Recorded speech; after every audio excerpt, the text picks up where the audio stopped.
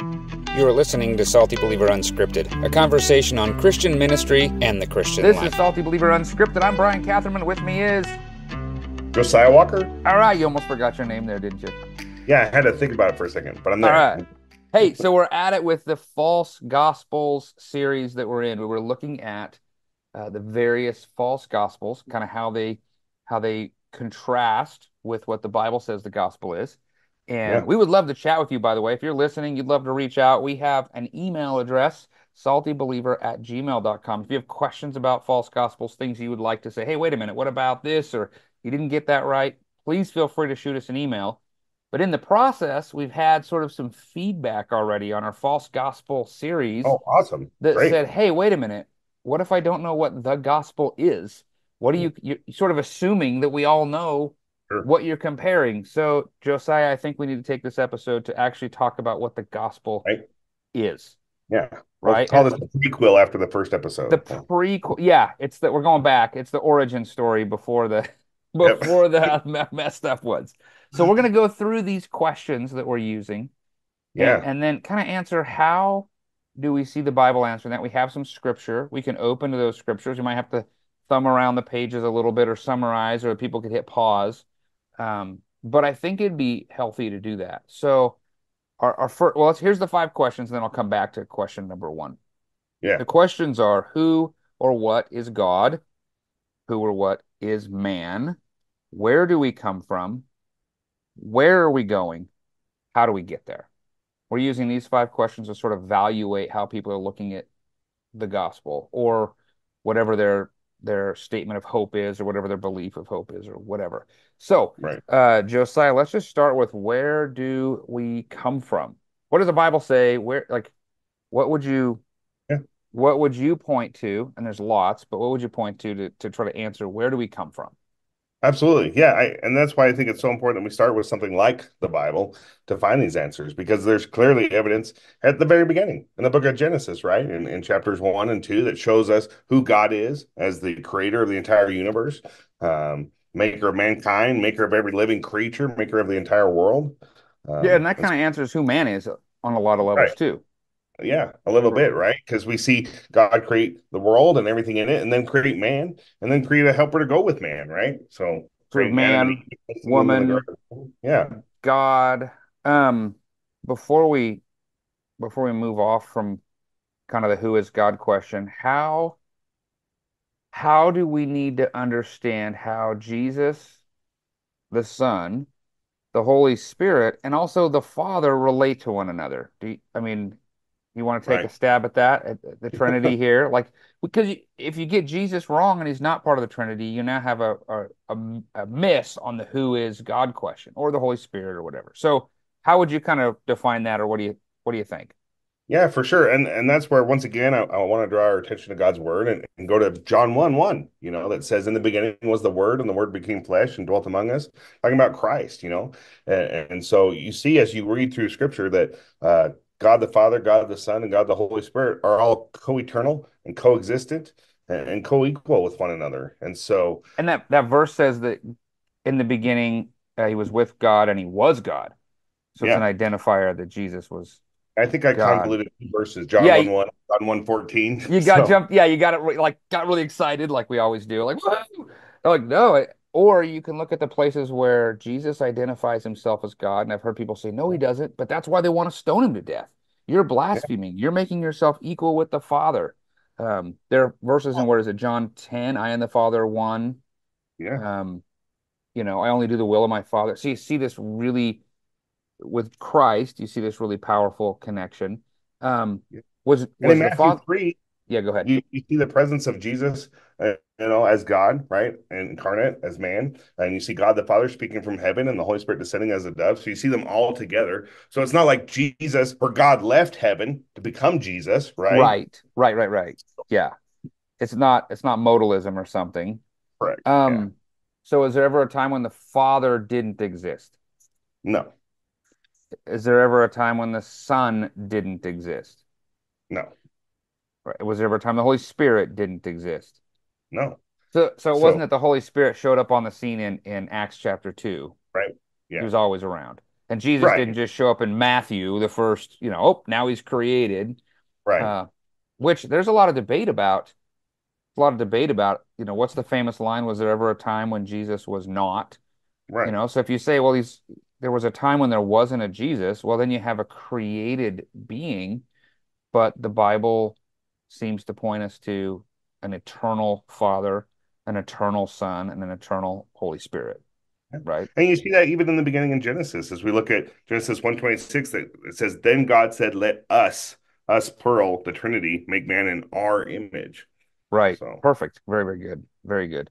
Um, Also, just sort of fascinating. If there was ever a time, this kind of goes back to church history, and I can't remember who specifically argued this, but if there was ever a time when there wasn't the Son, then there actually, based on that relationship, wasn't the Father either. Right. right. And then my daughter says, well, how are they not brothers? Why is the relationship father-son? And it's actually showing us aspects of that relationship that we can understand in our own humanity. So I think that's a huge part of it. So we Absolutely. have the Bible teaches this Trinitarian view of the Father, Son, Holy Spirit. They're co-equal, they're co-eternal, they're all powerful, they're all loving, they're all knowing, they're all omnipresent, they're all present. They have all those full attributes, the Yeah. full range of God. Not and Satan, because I remember in the last episode you talked about how kind of where you grew up, Satan was really powerful. How does Satan stack up against this picture of God, since we already talked about it in the other episode? Right. So when you realize that God's always existed, that he's all powerful, omniscient, all knowing, and you realize and you take into account the fact that Satan's a created being, right? And that God made him, you realize he only has the power that God gives him, Right. And he's and not God can take surprising away the God. power. He Right. know he knows the beginning from the end, and he's outside of time. He's not like getting a fast one over on God. So unlike God, where God is everywhere all the time, always, Satan is not. He's bound by time. He's bound by space. He's bound by, Yeah, so matter. So, so there is a drastic difference there. Okay, so yep. this is sort of the what is God? What does the Bible say about God? And I think if we're going to talk about a gospel, we need to be mindful of the fact that God had a perfect design, which we saw in Sure. Genesis 1 and 2. Um, we see, like in Psalm 19, Ecclesiastes 3, 1 Corinthians 10, 31. God had this design for us that we were intended to live in. And we'll probably need to deal with this in two parts. So the next question is, what is man? And I think this is helpful. And also, where are we going? So this next piece sort of plays into both of those. So before we jump into how all this got broken from God's design, we probably need to say, okay, what is man? Going back to Genesis 1 and 2. So what's man, Josiah, based on that Genesis 1 and 2 account? Yeah, well, if you look at Genesis, you see that God created man to really rule over creation and have dominion over it. And so And he's working, he's got a job in the garden. yeah, and so you see that in chapter 2, verse 16, and the Lord commanded the man, You are free to eat from any tree in the garden, but don't eat from the tree of good and evil. So he's given him some parameters and how he's supposed to live and abide in the Garden of Eden. Um, But God is commanding the man. yeah. So the man actually, who is man, is a created subject Correct. of the all-powerful King God. Yeah. Yeah. So as created beings, we are not God. We are not like God. Adam and Eve, we see from scripture, were created in the image of God. Verse 27 of chapter 1 says, God created man in his own image. He created them in the image of God, male and female. So they are designed by God. But as we see when we move on further later on to sin, we see that that image has been distorted through sin entering the world. So Right. And verse 31, chapter 131, and it was very good. He created man, he created all of this stuff, and it was very good. So this isn't like an accident. Oops. yeah, This isn't like the product of, in like some of the Greek mythology or something like, oh, these two creatures fought and the byproduct of their battle or a byproduct of an affair or something became mankind. It's nothing like that. This was it's not an God's afterthought, good right? creation. Yeah. Yeah, and it's not just another piece of his creation. You see, it's kind of the accumulating or the just the final touches of God's creation. Like he's finished with the kind of the best and the pinnacle of all that he's made. So, and R- that's why he's made man to rule over all of creation. Okay, so um, this is so the questions are who is God, who is man? We're dealing a lot with where do we come from? So we're sort of dealing with that same question. Where do we come from? We come from God's creation, but there's a major factor here that becomes a problem that speaks into where we're going. And the problem is sin, right? And the fall, because we're not in this same very good status. So, uh, Genesis 3 is going to deal with this. Romans 3, Romans Yeah, 6. What is sin, Josiah? What happened? First of all, what happened in the garden? sure. In the where did we come from? And then what does that mean for us as who we are as humanity? Yeah, so as I mentioned, we see in Genesis 1 that God's given man dominion over the earth. And as I mentioned in verse 16 and 17, he says, hey, these are the parameters of how you're supposed to tend for the garden, the things you can eat, the things you can't eat, as commanded by God, who's sovereign and ruler over all. And then we see Satan come on the picture in the form of a serpent and really deceive the woman into saying, does God really say XYZ, that you can't do this? And so men and women are deceived, and we see them sin, and we see sin enter into the world, right? And kind of break God's perfect design and perfect creation for Yeah. man and all kind. So, and then in verse 3:15, you see kind of the that God will put hostility between the woman and the serpent, and between her offspring and her offspring, and you'll strike your head and you will strike his heel, and you just see this conflict that God establishes between good and evil right there. And based on this, where is man now going? So man is now Yeah, cast out of the garden, and right. they're not allowed to be in the presence of God at this point if nothing changes, if everything remains the same. Where are we going? Yeah. So now there's kind of a chasm that's been created between us and God that separates us from him. And so now rather than spending eternity with him and fellowshipping with him in the Garden of Eden and in creation as God had designed for man, we're now cast out, right? Adam and Eve are cast out of the Garden of Eden to toil and work and sweat and struggle and so And we're die. destined and die and Yeah. be separated from God for all eternity and spend eternity in hell. And we see that throughout Scripture and through Romans, like you said before. Romans 3:23 says we've all sinned and fallen short of the glory of God. Um, The wages of Romans sin are 6:23. death, 623. Yeah. Yeah. So now So who we are is we're sinful. There are some will say we're totally depraved. Does that mean that we do nothing but wicked and evil all the time at all costs? We can't do anything that even would look good? Or does that mean something else? What does that mean? no, it means that our flesh is really prevalent to just make sinful, poor decisions. If left to our own devices, apart from God and His grace and any good that He gives us, we are going to do evil, wretched, terrible things. Anything I do is good as a result of Christ living in me and me seeking to be more like Him. So we're incapable, apart from God, to rectify the problem, right? We're Correct. dead. We have a heart of stone. So, We're dead. We are incapable. Okay, so absolutely. that And you see brings that with us. your kids as they learn to steal or lie about, taking a cookie from the cookie jar. We don't teach our children that, but they just are born with that in their nature to do those things. So, So, who is God? Who is man? And now we found out that he's got a sin problem. Where do yeah, we come from? We talked about that. Where we're going, apart from God, would be to judgment and to be ultimately cast out from God's presence forever in an eternal punishment, which the Bible calls hell.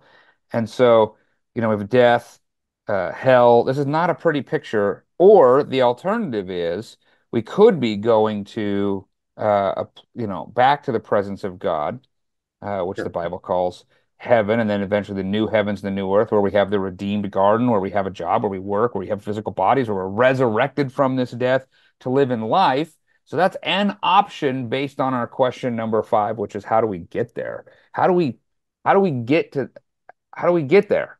So Right. Josiah, you want to take a stab at that? How in the world do we go from right now without God intervening, I'm cast out from God's presence forever. However, there is a way in which where we're going, the answer can be to glory, to be with Christ, resurrected, new bodies, no pain, no suffering, the end, the termination of all sin. Yeah. Okay. Question number 5, how do we We do. get there? Right. Yep. Yeah, How do we do it? absolutely. So that's where Christ comes in. And that's why you see in John 1:1 that in the beginning was the Word, and the Word became flesh. And then jump down to verse 14 and see that Christ came and dwelt among us because as you see Adam and Eve being cast out of the Garden of Eden and separated from God, there's now that chasm. So we don't have access to God. We can't get there, right? There's no all roads lead to heaven because there's no way to cross over Yeah, that no big void, roads, no roads right? lead to heaven, There only is no Jesus, road. right? Yeah. Yeah. And so Christ came to die and pay the price of our sins. We see that in John 3:16, that God loved the whole world, that he gave his son to die and pay the penalty for our sins and really pay the ransom for the sins that we've caused that separated us from Christ. So And that so all it's would through. believe would have eternal life, right? Yeah. Yep. Yeah. And we see that in Romans 10:9, that if you confess with your mouth that Jesus is Lord and believe in your heart that God raised him from the dead, you will be saved.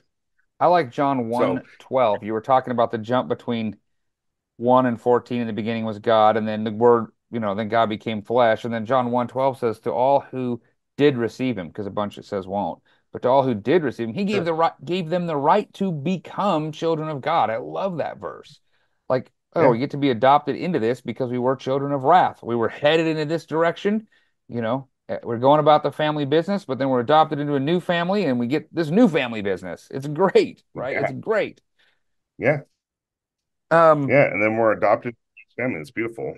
And so, at that point, we don't obviously just immediately get sucked up to heaven, right? We still live this life out, because I think it's important to remember that that hope and that promise in Christ saves us, but also we are being saved as we're being sanctified and continue to be grown in that hope and solidified in that confidence and being conformed to the image of Christ until he's formed in us, Galatians, and then when we stand at the final judgment, which the Bible says there will be one, we just appeal to the gospel of Jesus Christ. I'm here because he promised that to all who believe in him, he'll give eternal life. So I'm appealing to Jesus, and that's this final, we will be saved because he's traded our sin and our death penalty for his righteousness so that we can stand before God justified, Correct. right? So, I mean, I think we're probably running short on time at this point, but this is awesome. I mean, this is the Yeah, gospel. This is absolutely. the heart of Christianity.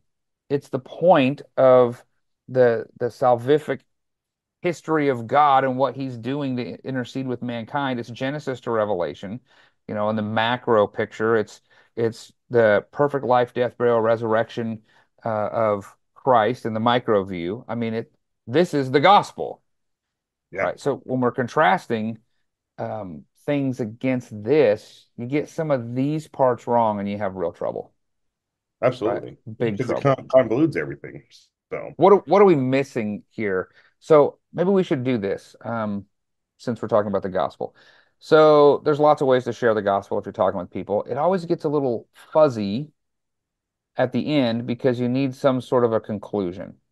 So sure. sometimes people say, "Oh, you need to pray this prayer and that'll save you." Well, does the prayer save you?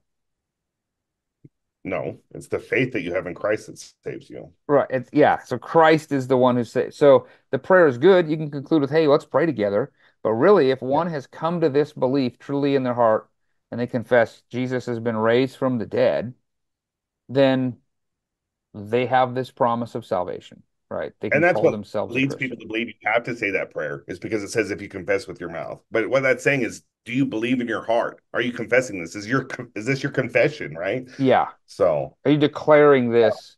Uh, right.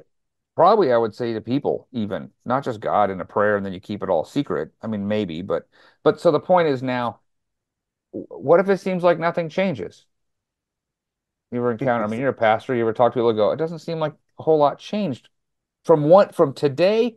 This morning I woke up and I didn't believe that Jesus was Lord, and now I do, and I've confessed, and I really firmly believe it, but I seem like the same person. What do you say to that guy or lady? I'd say that more changes than you probably realize. I mean, your eyes have been opened, you've seen the truth, you've accepted the gospel, and so now it's the process of being sanctified and growing in Christ. It's not the kind of thing where you're gonna, like a microwave meal, be changed in an Yeah, instant. You are being yeah. changed It's in an not minute instant, rice. but that takes time, right? You got to sit that crock pot and watch it grow. And so that's what's happening is you're growing, you're maturing as you spend more time in God's Word and learning more about Him. You see those changes, and so then as you look back on your life, you can say, "Oh, look, I have changed." Right. We It's a lot easier underestimate to what we can do. lot short amount easier of to look time. back, right? And go, oh. Yeah. So, hey, we could have gone to lots and lots and lots and lots of scriptures because I think both you and I will point out that, hey, here is the gospel in this section of this Bible, in this Bible, in this book of the Bible, or in this passage of scripture. You can usually see that. And so we could have gone lots of places. We just did a lot of summary work, but really the whole of the Bible speaks to this gospel. It speaks to who Jesus is. It speaks to this good news. And so we've laid out a summary. If you're listening and you have more questions, you can go to SaltyBeliever.com, and there's like a forum you can fill out, and you can do that. You can email us at SaltyBeliever@gmail.com. You can reach out to Josiah. He's at Redeeming Life Church in Bountiful, Utah. You can reach out to me. I'm at Trinity Church in Holdridge, Nebraska. Or, Josiah, you have maybe one more recommendation to somebody who's listening that might be a good place to start and get a picture. What you got? Yeah, absolutely. As you mentioned, the entire Bible is one redemptive story from Genesis to Revelation, but that can be a lot to digest and read in one setting. So I always recommend, and you recommend this book too, the Jesus Storybook Bible. Every story whispers his name. This was written by Sally Lloyd-Jones, and it's just it's a children's book, but it's great for adults. I love it because it has pictures, but it just shows the entire redemptive story that we just talked about and the gospel in a really digestible, easy read. I would To help really you get the big recommend it if you're really trying to make sense of this. I mean, it sounds silly because it's got pictures and it Yeah. would seem like, a children's Bible, but they do such a good job of showing the whole collective story of the gospel together, as we've just discussed it throughout the whole. They kind of say, here's a survey of the whole Bible, but you can read it. I mean, I knew one guy who read it, in just a couple hours and then Sure. realized this is who Jesus is. We had a great conversation. So that's a really good But resource. think of it as cliff notes on the gospel. There you So go. There you go. You can also go to yeah. SaltyBeliever.com, and there's a page on there and like a little ad banner when it first comes up that says, "What is the gospel?" Just click that, and there's a bunch of presentations and more answers. We just want to encourage that if you are wrestling with understanding what the true gospel is in light of whatever false gospels you hold on to, that you have an avenue or a resource to hear the truth. And then we're going to continue talking about what some of the other false ones are. So I just want to encourage you to come along with us on the journey, and hopefully that will help you understand the gospel. Thanks for listening. Until next time. Thanks for listening. Salty Believer Unscripted is a production of SaltyBeliever.com. Visit the website to find more resources like the podcast you've just listened to.